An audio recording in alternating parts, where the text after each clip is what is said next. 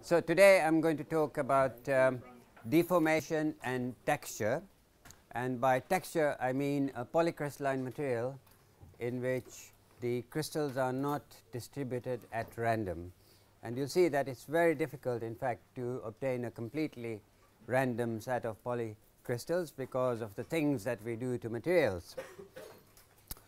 And there can be enormous advantages in having non-random orientations of polycrystalline materials. So here, for example, we have cans. Okay, so these are deep drawn cans, and when I was little, if you bought a Coke can, it would be made from a sheet which is then soldered here, and then you attach a bottom and a top.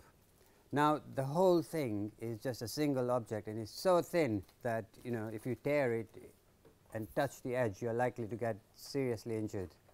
Okay, so the reason why we can do this deep drawing, so never smash a can on your head as you've seen on TV.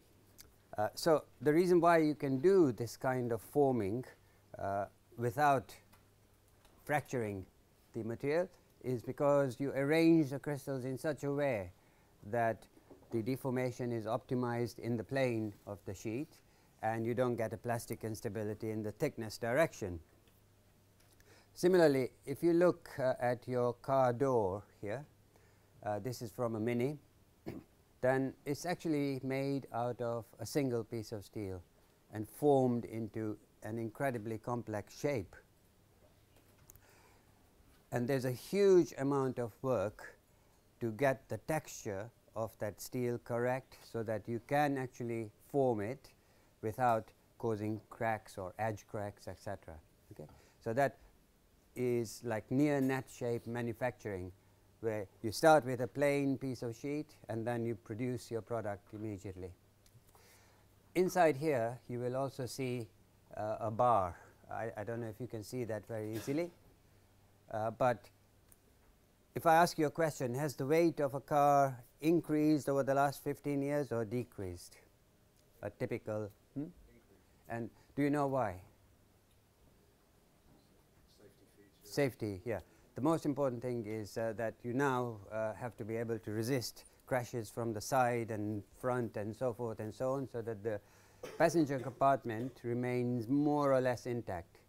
But in the process, the car absorbs a huge amount of energy, and it's a write-off.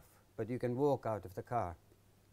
And this bar over here is designed for side impact, and the texture in that bar and the strength of that bar matters a lot, because it's not simply there to resist the impact, but to transmit the forces to the rest of the body so that the body absorbs energy. Okay?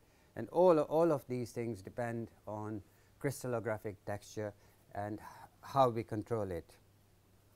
In aluminium, it's a big thing to control the texture, because aluminium doesn't have many phase transformations. It has precipitation reactions. But by controlling the texture, you can make cans which are extremely deep. Now, the reason why baked beans cans are not made out of aluminium, do you know why? Because the Coke cans and so on, they have pressure inside them, so they can support the weight of other cans that you stack on them. But if you didn't have that pressure, you couldn't do that. They're so thin, so incredibly thin. Now, baked beans doesn't have pressure in it, so it's made out of steel. Okay? Steel has the strength to support the tins without internal pressure. Okay, so let's just think about how textures arise. You may be familiar with this diagram. It represents the deformation of a single crystal. So we have a single crystal here, and it will have a slip system of some sort. All right, so a plane and a direction defines a slip system, and we've applied a force over here. Cross-sectional area is A, and we have to resolve that force onto the slip plane and in the slip direction to see whether that slip system will be activated when we compare with other variants of that slip system. So I want to work out the force, the stress, the shear stress on this plane. So I'll resolve the force onto the slip plane in the slip direction and divide by the cross-sectional area, okay, to give me the shear stress. So the slip plane area is simply A over cos phi. Yeah? If your angle phi is 0, then the area is simply the cross-sectional area of the cylindrical crystal. Yeah, everyone happy with that? So then I resolve the force onto the slip direction. So that will be F cos lambda, and therefore the shear stress is simply F cos lambda divided by A into cos phi. Okay. And if you rearrange that, we call cos lambda cos phi as the Schmidt factor. Right now, on the website that's given in your lecture handout, you know, the teaching.html, you can actually download the entire book, original book by Schmidt and Boas, which is on crystal plasticity. And the Schmidt factor, the larger the Schmidt factor, the greater is the resolved shear stress. So say you have 24 variants of the same slip system, then you can work out what the resolved shear stress will be on each of those, and the one that will operate will be the one with the maximum Schmidt factor. Now, what values of lambda and phi do you think cos lambda cos phi will be a maximum?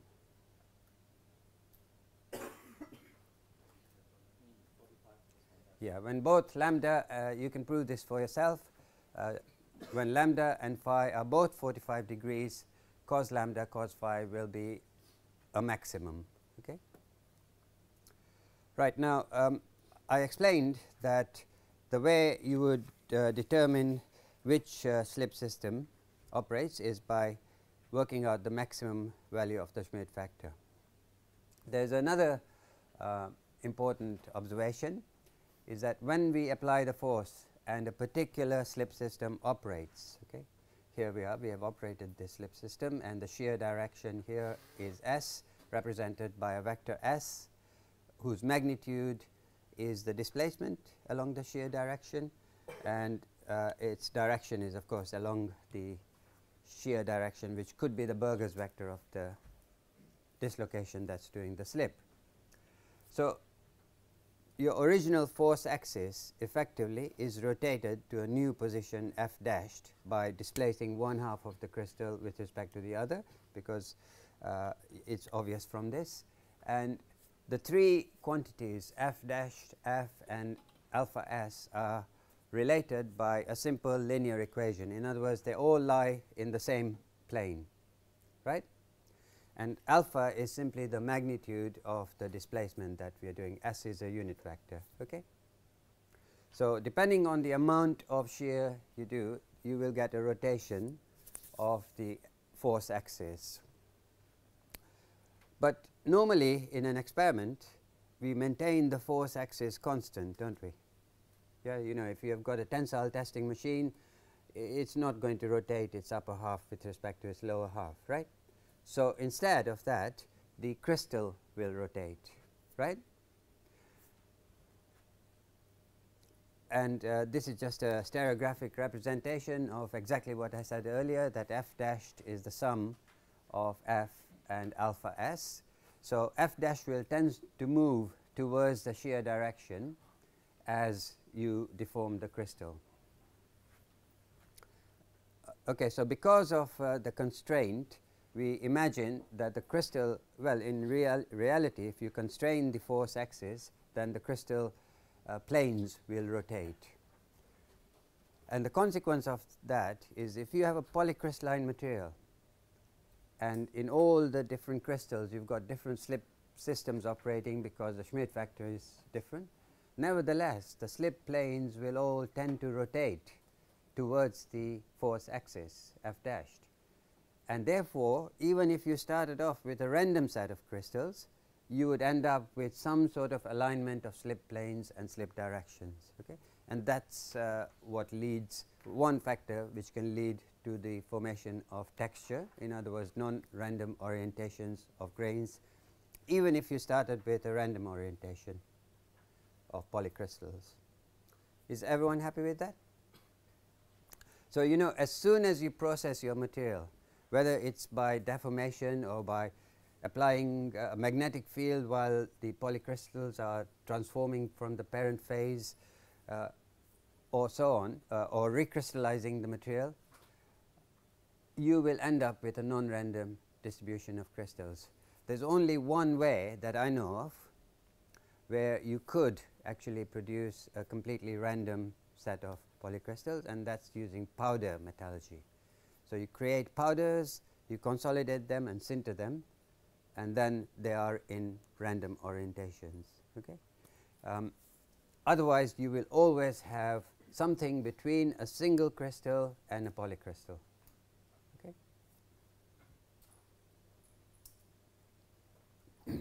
Okay, now these are the slip systems for body-centered cubic and face-centered cubic metals. How do we determine what the likely slip system is going to be? You know, why should the 111 plane be the slip plane for FCC?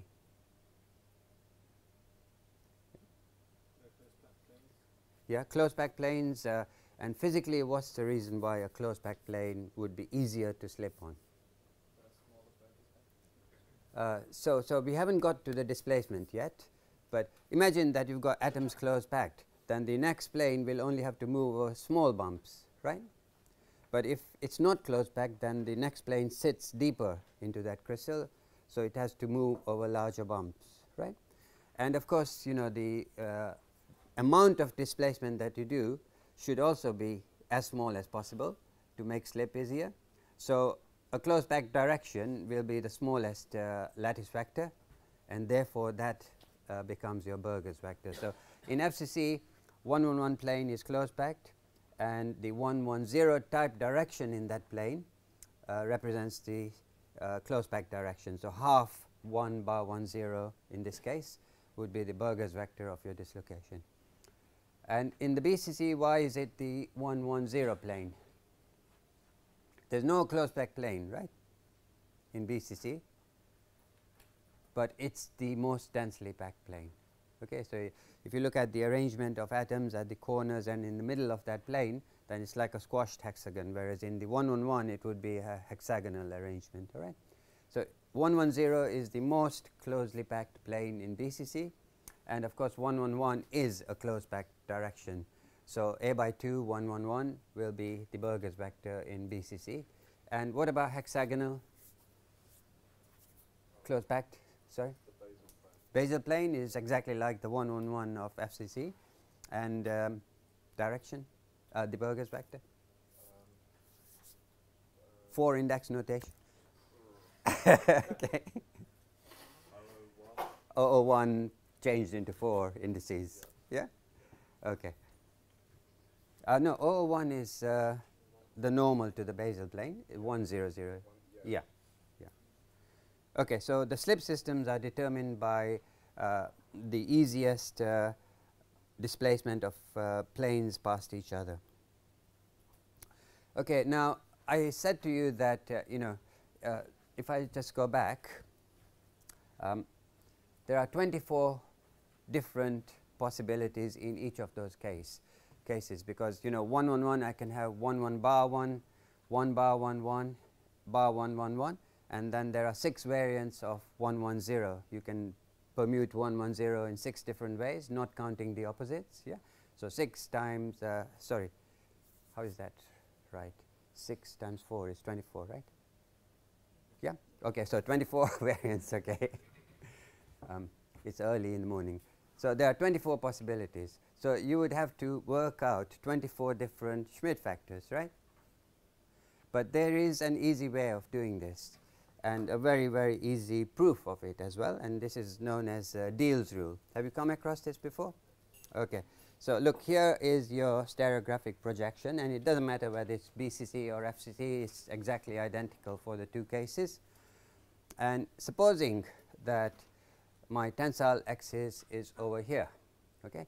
Now remember that cos lambda cos phi is a maximum when both cos lambda cos phi is a maximum when lambda and phi equal 45 degrees. All right.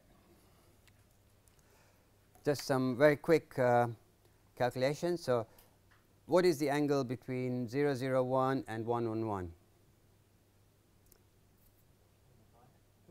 Sorry? Yeah? No, no, no, no, no. That's between the face diagonal and the edge. It's 55 degrees, okay? And the angle between 001 and 101 is 45 degrees, and that is smaller than 45 degrees, okay? So if I put my tensile axis in here, and let's say that the 111 plane is the slip plane and 101 is the slip direction, then first of all, these two are not both going to be at 45 degrees to that direction, right? And furthermore, 101 does not lie in the 111 plane. So that cannot be the slip system operated by this tensile axis.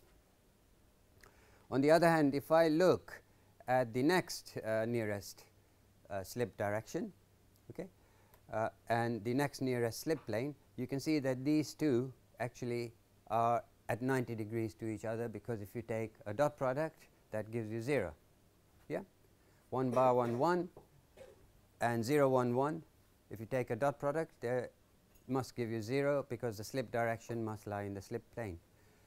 If you pick any other combination of 1 1 1 and 0 bar 1 1, you can show for yourself that you will not get anything near 45 degrees. Okay? So all you have to do is place your tensile axis wherever it is. Okay? Go to the nearest 101, and the one opposite will be the correct slip direction. And similarly, I place my tensile axis here, go to the nearest 111, and the one opposite will be the slip plane, which gives you the maximum Schmidt factor. Okay? And all because, you know, we want lambda and phi to be as close to 45 degrees as possible. Choose any other combination, you'll see very quickly that that doesn't give you angles close to 45 degrees. Okay? So that's called Deal's rule. Everyone happy with that? So I don't need to do 24 different calculations, you know.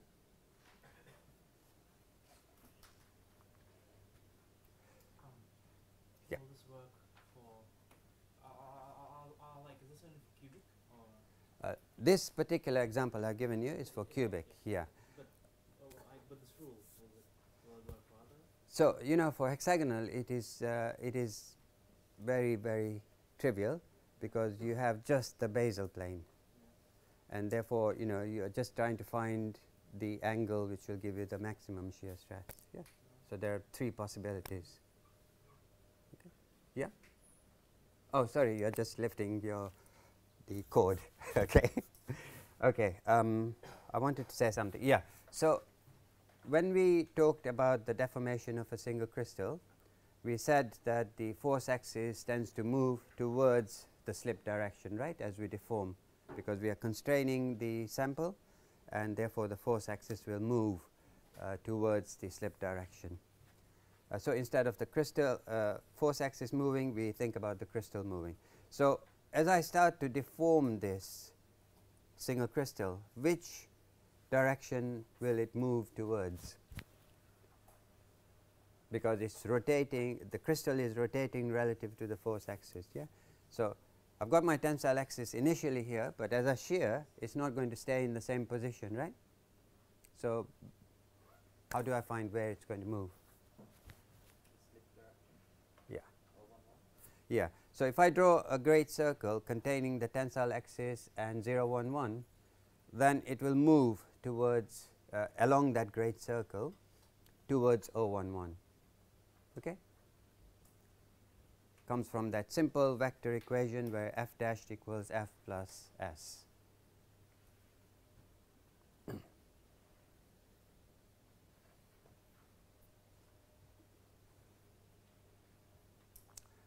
what happens when the tensile axis hits this edge?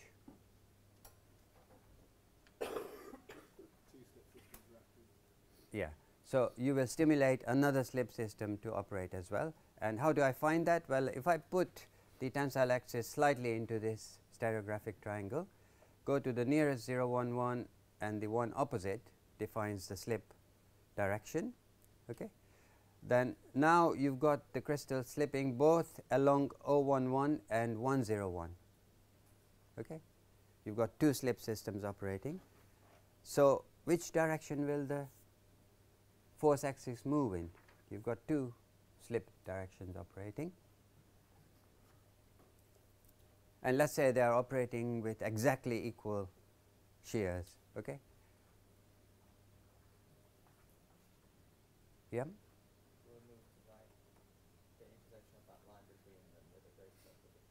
Yeah, but just add 101 and 011, 112.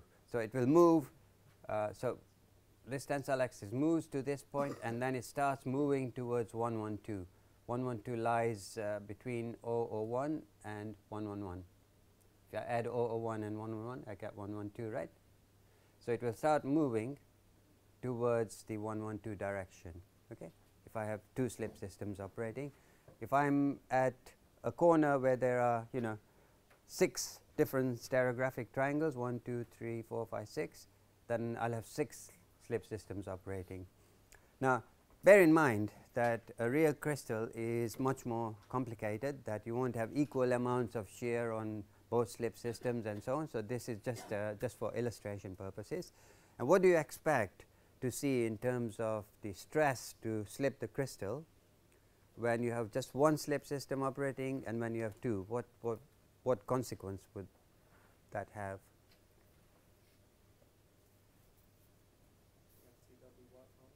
You get enormous increase in work hardening. Okay? So, as soon as you have multiple slip systems operating, you have enormous amount of work hardening. And if you have a polycrystalline material, how many slip systems must you have as a minimum to avoid fracture? 5. Yeah, we did that in an earlier lecture, right?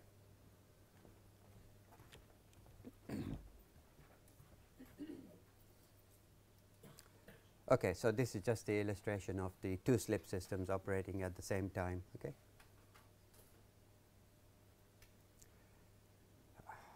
Okay. Now,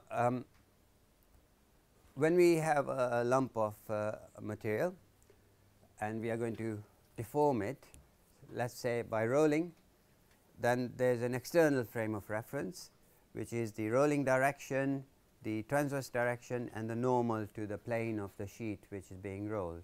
Okay. So, that is the external frame of reference, and inside our material we have a set of crystals in many different orientations. Right. Now, this is a rolling mill which is called a planetary rolling mill. So, there are large rolls outside and very, very small rolls in the middle, and it is used for making razor blades which are very, very thin, right, stainless steel razor blades. Now, why do we have to have these very large rolls and then a very small roll in the middle? Yeah. So, to make a very thin material, you need a small diameter roll, okay, but that is very flexible. So, you need to support that roll with a whole cluster of other rolls. So, that is by the way, but basically we have got an external frame of reference with and we have to describe the orientations of the crystals within your material with respect to that frame to see whether they are randomly oriented or whether they are aligned in some way. Okay? Okay, and texture, because when we roll, the slip planes tend to align and the slip directions tend to align along the rolling direction. We describe texture in a very simple equation, that you have these planes aligned along a particular direction, and the directions within those planes are aligned along a particular direction, and you may have a combination of textures. So, for example, if HKL is 1 on 1 and UVW is 1 bar 1 0, those planes tending to align. Because of the complexity of deformation, you may also have another set like 0, 0, 1 aligning along the rolling direction. And you can say, okay, the fraction of the 0, 0, 1 type texture is 0.2 and the fraction of the 1, 1, 1 type texture is 0.8. Okay? So that's just a simple way of describing the extent of the texture that you have. Now this I claim, so I've got a stereographic projection now, and it's not plotted with respect to the crystallographic axis. It's plotted with respect to the external frame of reference. So we have the rolling direction, transverse direction, and the normal direction is pointing out from the plane of the board. So you know, if this is my sample, that's the normal direction, that's the transverse direction, and the rolling direction along here. Okay? And the dots that I'm plotting are the 3 0, 0, 1 poles of one crystal, and then I find where the 0, 0, 1 poles of all the other crystals are and plot them with respect to the external frame of reference. Okay? So that's called a pole figure. Now here the crystals are oriented at random with respect to the external frame of reference, but can you see that the density of poles is not uniform, right? So how can I say this is random? We have angular distortion. So here the same area represents a smaller angle compared with the center. So this truly is random because it's generated by a computer. Okay? And the non-uniformity of the of the density of poles is simply a reflection of the angular distortion. Everyone happy with this pole figure?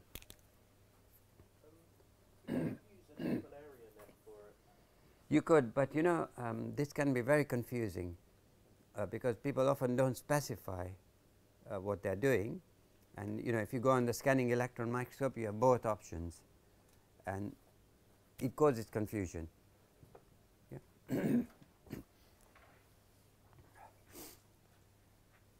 But you are almost never likely to get a random distribution. Okay. But everyone happy with the concept of a pole figure, that I'm plotting the external frame of reference on the stereogram, and each crystal will have 3 1 1 0 type directions, and I'm plotting the orientation of the cube edges of that crystal with respect to the external frame, and doing it for every single crystal inside our material. Okay?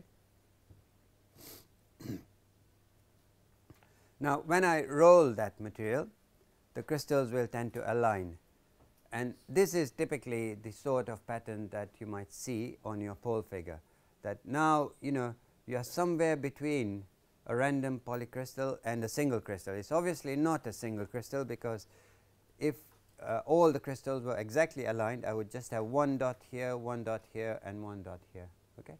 But you've got a cloud around each of those poles. So when you see something like this, you know that your material is not a random polycrystal. Now, I gave you this example when we were introduced stereograms in the first place, that we can use stereographic projections for plotting properties, and in this case we are plotting the elastic modulus of iron. And I also explained that we have 24 of these stereographic triangles, and each one of these stereographic triangles has a 0 0 1 pole here, and then a 1 1 1 and a 0 1 1 pole. If you look at this, you know, if I take any one of these stereographic triangles, you can represent the whole of that stereogram just by a single stereographic triangle because of the symmetry. So, you know, you'll have a low modulus at the 0, 0, 1 position, you'll have a high modulus at the 1, 1, 1 position, and something in between at the 0, 1, 1 position. So very often with cubic systems, you will only be presented with a stereographic triangle instead of the whole stereogram, and you can generate the whole stereographic triangle just by stacking them together. Okay. So these are stereographic triangles, and in this case I'm using crystallographic axes. So this is 0, 0, 1, that's the let me see, 0, 0, yeah, so that's the 0, 1, 1 and 1, 1, 1, and I'm plotting the normal direction on those stereographic projections. So we call this an inverse pole figure. The original pole figure I showed you was plotted with the external frame of reference, but you can do it in the inverse way, that you choose a particular crystal inside your material, draw the stereogram, and then plot all the normal, rolling and transverse directions on that stereogram. So that's an inverse pole figure. And you end up with lots of dots, and there are different ways of representing this. You could take these dots and just plot density contours. So I have a large number of dots here and very few dots here, etc. Okay. So you can see both types, or you can see colors. So if you go to your scanning electron microscope, it will present this information in the form of colors. Okay.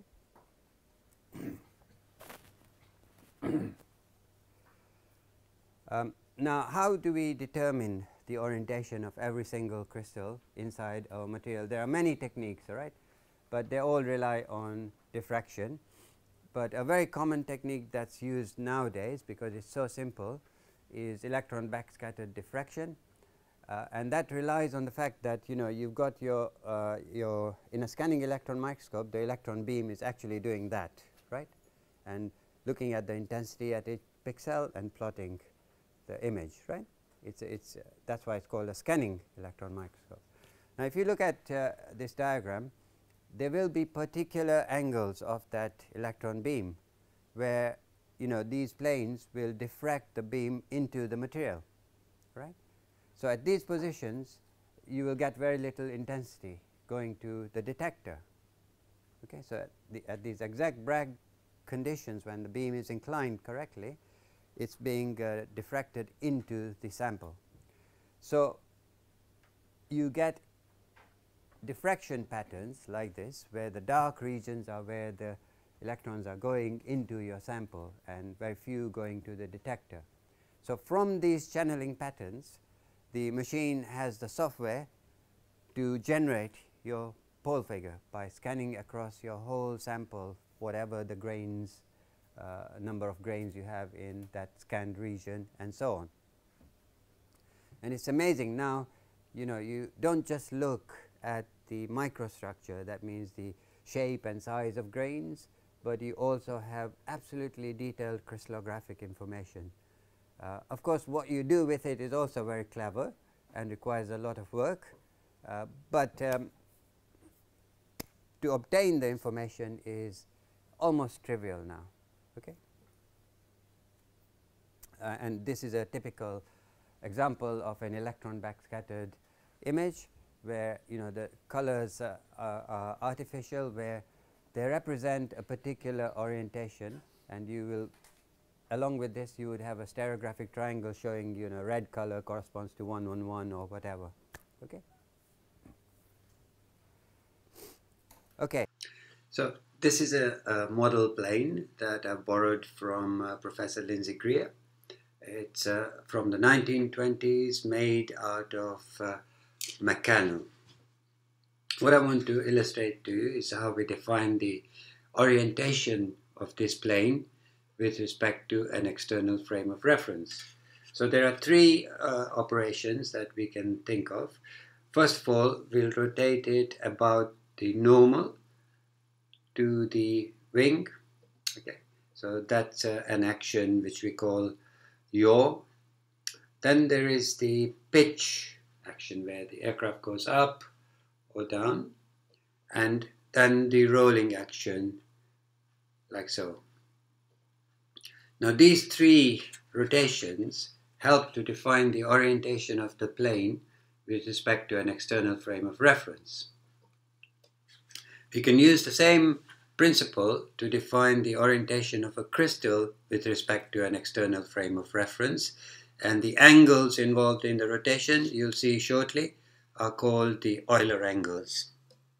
So with three different rotation operations, you can define the orientation of the plane with respect to a frame of reference. Okay? And then you can be told, okay, correct to this or that or other, or fly at this altitude, and so on. We do the same thing for crystals.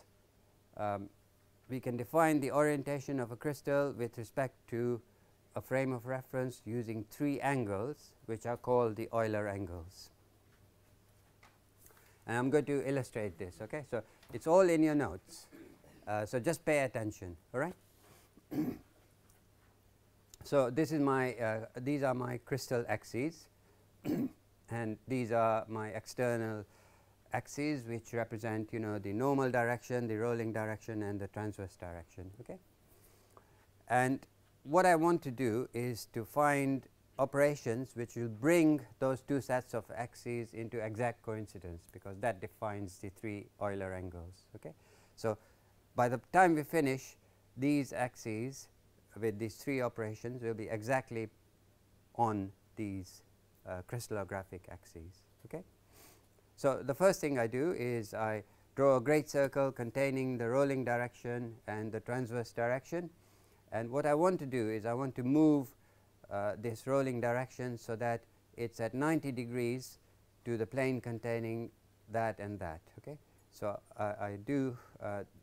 I want the rolling direction to be at 90 degrees to the plane containing the z-axis of the crystal and the normal direction. So there we go. Okay.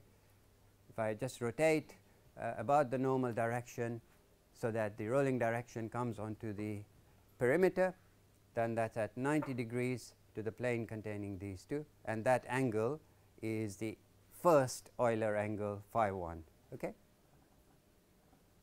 Yeah, so that's straightforward. And there's a little image of that plane doing the rotation about the normal direction. Okay, so that's the definition of the first Euler angle.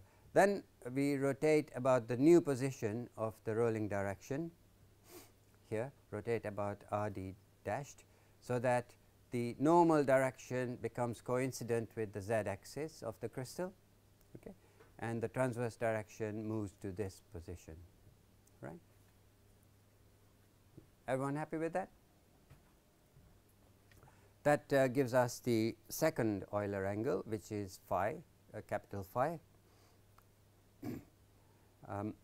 And then we rotate about, no, this is just a repetition of what I just said, phi. Okay. Now we rotate about the new position of the normal direction, in other words the z-axis of the crystal, to bring RD dashed into coincidence with 100, and that automatically brings T, the transverse direction, into coincidence with that. So that gives us the third Euler angle, and you can see now that the external axes are exactly coincident with the crystal axes. So the normal direction is parallel to 001, the rolling direction to 100, and the transverse direction to 010. So that gives us the three Euler angles. Okay. And this is summarized in your notes, that we start with a great circle containing the rolling direction and the transverse direction, because we want to get the rolling direction to be at 90 degrees to the plane containing the normal and the 001, and that gives us the angle phi 1. We then rotate about the new position of the rolling direction so that the normal direction becomes coincident with 001. That gives us this capital Phi. And then we rotate about the 001 axis, which is parallel to the normal direction, to bring the rolling direction to this position and the transverse direction to this, and mission accomplished. All right. So those are the three Euler angles which define the orientation of a crystal with respect to your external frame of reference. Now, why is this useful? Yeah, in this pole figure, I see lots of dots, and there will be 3 100 poles for every crystal, right? But I don't know whether, you know, these 3 dots come from a particular crystal, this dot, and this dot, and these 3 from another crystal. So I can't determine the relationships between crystals. Okay? It's just telling me that there is a certain amount of texture. What ideally I'd like to do is not just have the orientation of the crystal, but if I want to work out the orientation between this crystal and this crystal, I should be able to do it, right? So that would be a complete description. Now, with Euler angles, that becomes extremely easy to do. I take a cube, and the axes of the cube are the 3 Euler angles. Right? So what does each dot represent? It's the orientation of a single crystal, complete definition of the orientation of the single crystal, right? And another dot gives me the orientation of the second crystal, because with another set of Euler angles, and therefore I know exactly the relationship between different crystals. Okay? So this is called an orientation distribution function, and the pole figure is a subset of this. You can generate a pole figure if you have an orientation distribution function. Now, obviously, you know, we will be dealing with thousands and thousands of crystals. Yeah. So looking at a cube is not very helpful when you have thousands and thousands of crystals. So what you do is you take sections of this cube along particular values of the Euler angle. So for example, here phi 2 is set to 45 degrees, and the distribution of dots on that section will look like that, and if it's another angle, it will look like that. And generally speaking, you know, your scanning electron microscope or other facility will generate sections of the orientation distribution function and plot the contours of the densities of those points. Okay? But all the quantitative information is available behind the scene, behind the simple presentation. Okay? So these are the perfect way of defining crystallographic texture. Gives you all the information that you need.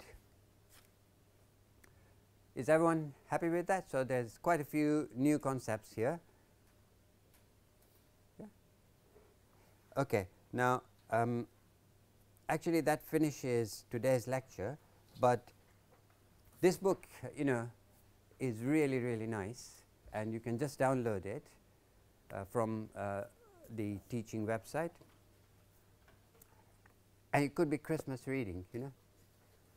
Okay, so I'll finish there.